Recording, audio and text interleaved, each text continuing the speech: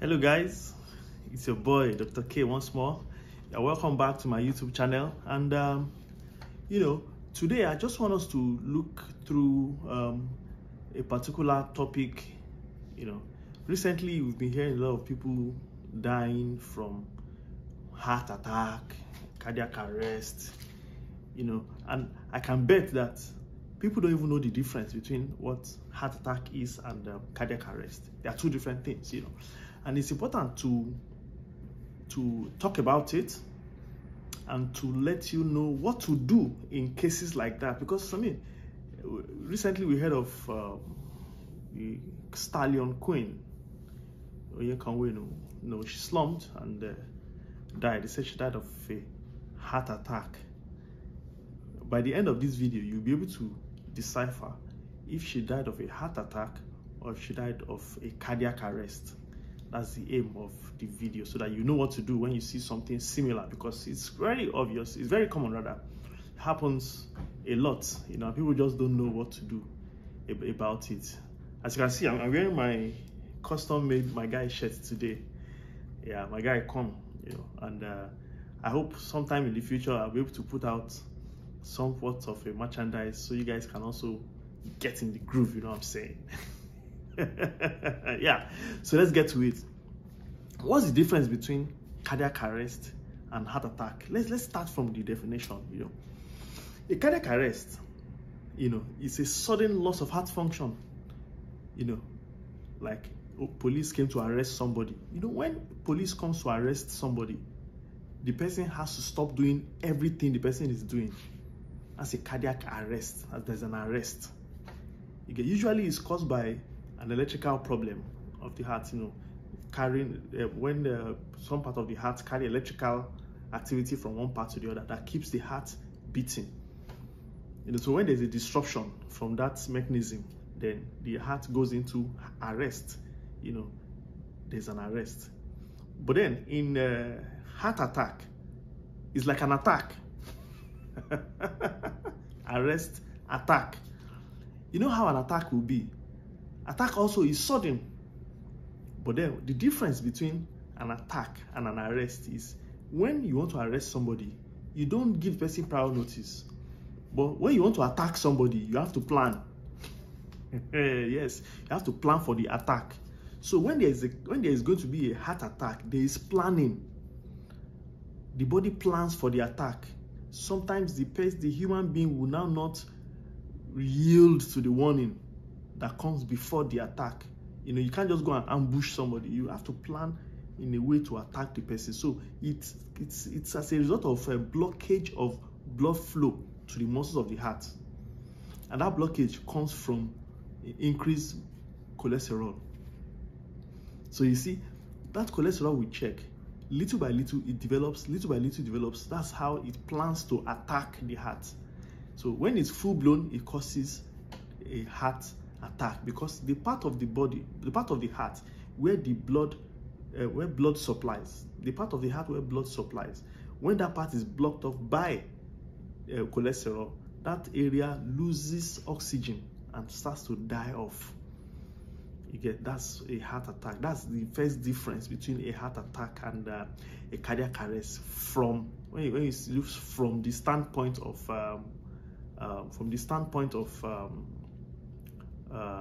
what the causative agent, how it's caused, and then symptoms. In cardiac arrest, there is sudden collapse. You see the person going about his or her normal day to day, and boom, person collapse. That usually is cardiac arrest. And then by the time you move close to that person, you check the pulse, there is no pulse. You check the breathing, there is no breathing. Then this person has gone into arrest. But then for heart attack, there is chest pain, there's shortness of breath, sometimes there is heavy sweating, and then sometimes there is nausea. So you see the difference. In an arrest, the person just falls down and goes boom, like that. But in an attack, there is chest pain. There was a time in my clinical practice, I had a patient who was brought in Say the guy is on the big side. Say he has been having chest pain for 3 days. You know, and then they brought him into the hospital unconscious.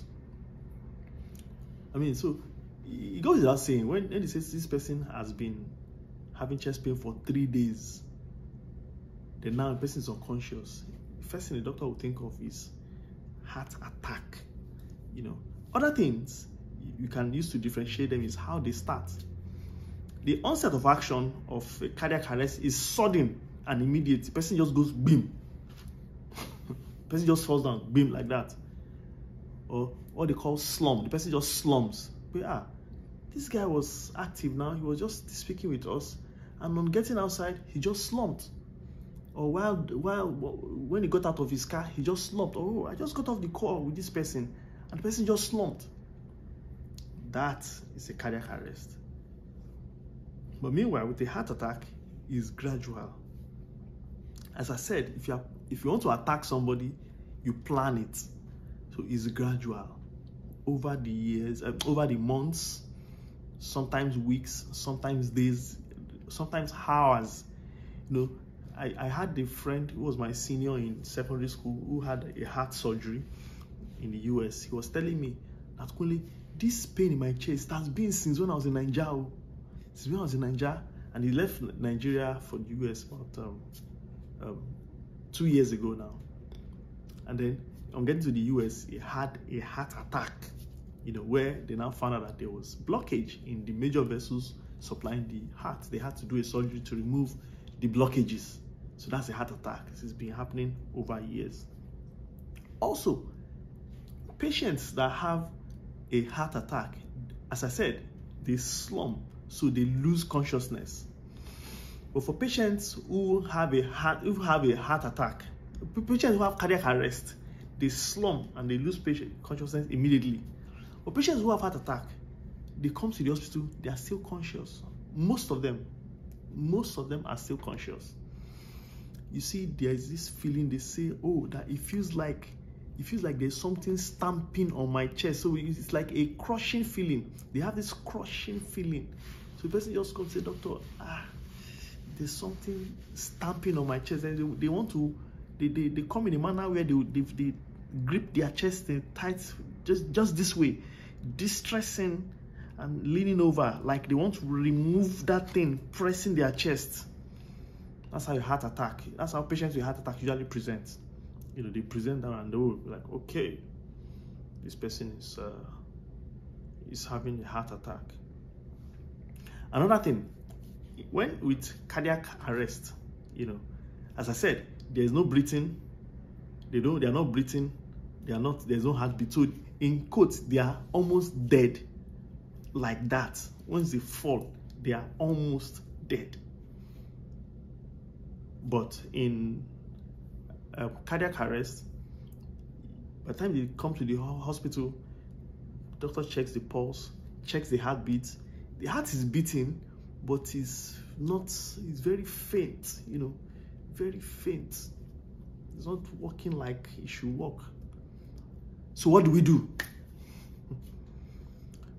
It's unfortunate that in Nigeria, we do not have good emergency response, and we do not have emergency response system. I know some very good emergency response services, but the system is not so good. And also, people are not skilled in the art of what we call cardiopulmonary resuscitation, CPR. For people who have cardiac arrest, that person doesn't need to go to the hospital. The person won't make it. If you want to carry a patient with cardiac arrest, oh, this person slumped, you are taking him or her to the hospital, the person will not make it because the person has just 4 minutes. 4 minutes for that blood to pump oxygen to the brain. 4 minutes. After that period, the person will die. Every effort made after that timing is usually effort in futility.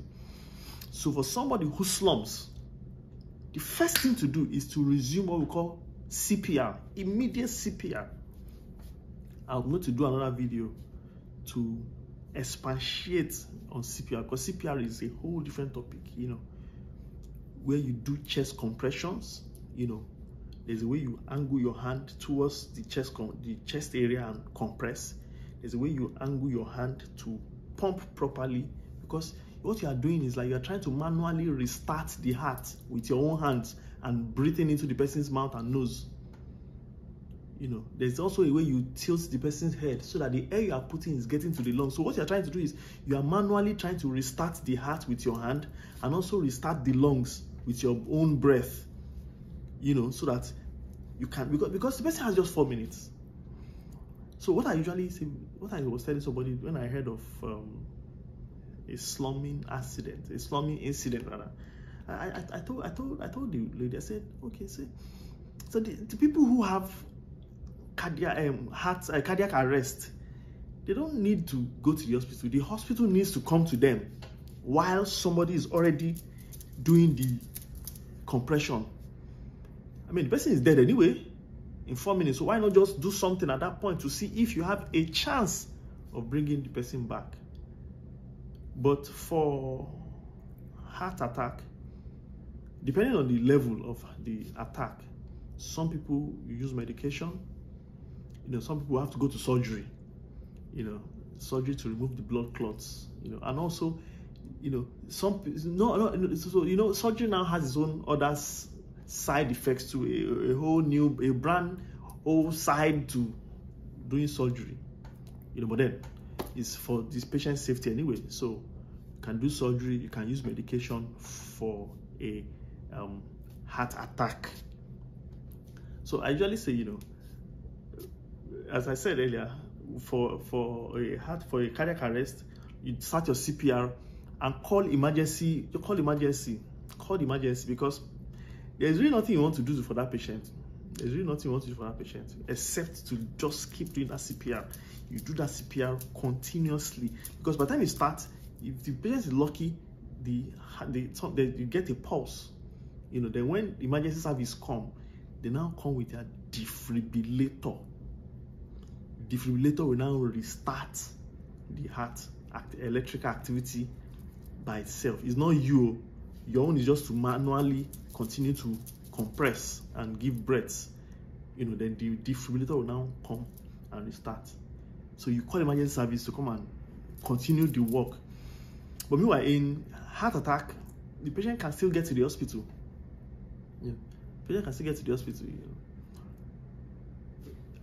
Outcome. What's the outcome? Because this is a very important part too. What's the outcome of a heart attack and a cardiac arrest? For the cardiac arrest, as I said earlier, death within minutes. If you don't do anything, that person dies. If you attempt to start carrying that person to the hospital, let's take the person to the hospital, and lie, the person will never survive it, because it takes just about 4 minutes. But when it's a heart attack, as I said, heart attack can start little. Then that part of the heart just keeps getting damaged, until there's what we call a massive heart attack. And to be honest, I can't remember having any patient recover from a massive heart attack, because it means a larger portion, I think it's about more than 30% of the heart muscle is gone. And there's no, if you don't have somebody whose heart is available for transplant at that point, I think it's a far cry. So so what are the risks? What are the things that can cause? What are the risk factors of this? They don't just happen out of the blues. Something could have caused it to happen. For cardiac arrest, if it has happened before in the family, then it can happen again.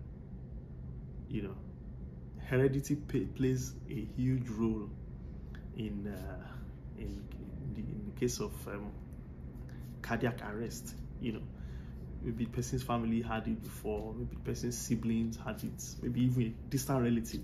So there could be an underlying heart problem that person has, but the person hasn't noticed. Then maybe due to stress or due to some overwhelming emotions, there's something just happened, or due to nothing, or it can happen on its own too. It just happens. Then that person will go into an arrest. But for heart attack, the number one culprit is cholesterol, a high cholesterol. You know, when cholesterol builds up to a level where it now starts forming what we call plaque. I think I'll have to do another video for that, plaque formation. So within the lumen of the blood vessels, it starts building up. The cholesterol plaque starts building up, you know, until it blocks it. And once it blocks it, blood cannot flow to the target area, and also oxygen cannot get to the target area. Then that area starts to die. You know, other things, hypertension, people who are hypertensive that is poorly controlled. You know, smoking. I say smoking, well, if you agree with me, smoking anything does not add any benefit to the body. It doesn't give any benefit. So, you know, and then diabetes, of course. Any chronic illness any chronic cardiovascular illness or metabolic syndrome illness can make you become prone to a heart attack. So what should be done? Yeah, I think this is where we come to trying to prevent it. So how do we prevent a cardiac arrest? Sometimes it's unpreventable, but when there's a family history of a heart problem or a similar occurrence, then you should take note and be wise enough, because of course, when there's a family history, there's a higher incidence, that there's a higher probability that it will happen when there's family history than when there's no family history. So that's something you should also put in mind to work with as a human being, to know, okay, because of the family history, I think I should be careful and check myself routinely. You know, there are some tests you can do to check for cardiac markers, you know, to know how the heart is doing.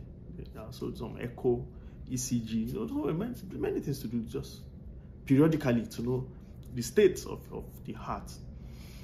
But for a heart attack, you know, as I said, it lays an ambush over months and years for it to attack the person. So as a wise person, if there's a family history of hypertension, diabetes, if you smoke, if you are overweight, you should start to curb it. You must also know the level of your cholesterol, you must know the level of your sugar, you must know your blood pressure readings, especially when there's a family history. And if you smoke, of course, it's a no-brainer. You know you should stop smoking, you know, and lead a healthy and better life, because a healthy life gives you a happy life. A happy life gets you lots and lots of accomplishments. I think with this few said, I mean, there's some education out there now about how to take care and tackle your health, you know, and watch out for cases where people have a heart attack, where you need to take them to the hospital, or when a person has suffered a cardiac arrest, where you need to start doing something immediately. Until next time, when I come your way again, my guy, come and learn something.